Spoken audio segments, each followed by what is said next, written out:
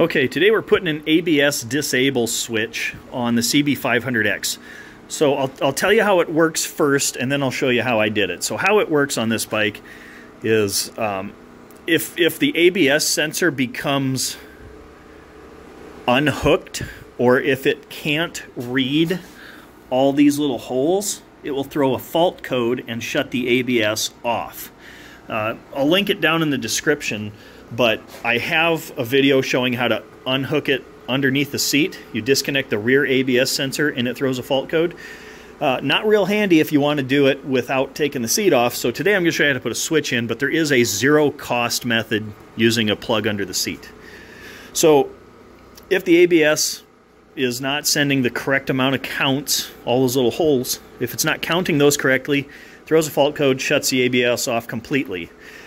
You can't turn off just rear ABS, because a lot of off-road people like just turning the rear off. Doesn't work that way on this bike.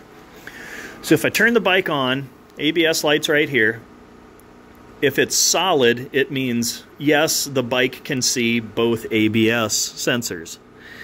If I press this button once, it's going to open the circuit for the ABS front sensor. So it's blinking because it's saying something is wrong with one of the sensors. ABS is disabled. It will not work.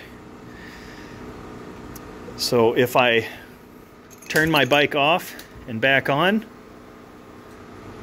it's still flashing because it's still wrong. So this is an on-off switch. I have to press it again. That closes the circuit. Turn the bike off. Back on. ABS light is solid. It knows it has both sensors.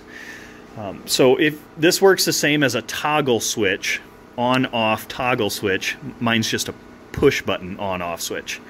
I did this because if I turn ABS off and I turn the bike off and back on, I personally want it to stay off. That is not the safest way to do it. That is for people that know what they're doing and pay attention to their machines and their riding conditions. If you wanted a safer way to do it, if you got a momentary contact, a normally closed momentary contact. Normally it's closed, you're going down the road, you push the button, it opens the circuit, ABS faults out, you let go of the button, it closes. So then if you turn your bike off and back on, it automatically resets your ABS. So I told you about my video for under the seat method, how the switch actually works. Now I'll show you how I did it. The front is easier to do because, you know, dashboard's closer to it. But the ABS sensor is right here. It's held in with this single bolt. It goes behind this tab on your forks where the brake caliper mounts. And then it follows the brake line up to right here. So, and I did get a second ABS sensor. This is a new one that I got, a factory replacement part. So I've got the OEM factory installed original on the shelf just in case I ever need to go back for any reason. But this wire normally goes behind this tube. I just routed it over top because it was easier once I had it spliced. This plug right here, focus, this is the plug that you need right here. So that is your front ABS sensor plug. That's behind the right side plastic. To take that off, there's one bolt. Side cover comes off, pops out of a couple grommets, and it's got a hook around here. Front plastic, I think it's this grommet. Velcro.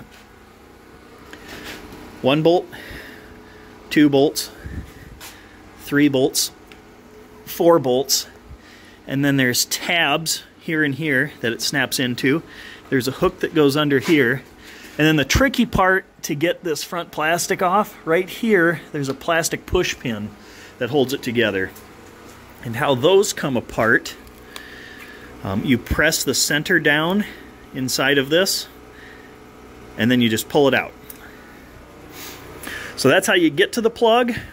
That's how I routed it. That's how it works. So inside that cable to your sensor, there are two wires. There's a blue wire and a white wire. It doesn't matter which one you cut. Cut one of them, run one side to the switch, then the other side of the switch back down to the sensor. Make sure you're doing it on the ABS sensor wire and not on the wiring loom side. Wiring looms totally suck to repair. Do yourself a favor and cut into the whatever the $20 part instead of the several $100 wiring harness that requires complete disassembly of the bike to replace.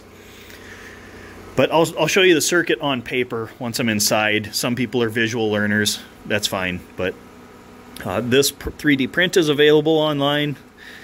Check the description down there. But yeah, that's the push button version. And like I said, Rally Raid has a more professional finished product with plugs. One plugs into the harness side, one plugs into the sensor side, and it's a rocker switch, I think, like this. They might have a momentary push button now, but Rally Raid has it if you're not comfortable cutting up wires. So here's how the circuit works. You've got your ABS sensor down here, 2 wires to the plug, and then it goes off into the wiring loom. Like I said, you just split that one wire, run it to your switch, normally closed to have normal ABS operation. Push down the switch, open the circuit, throws an error code. There you go.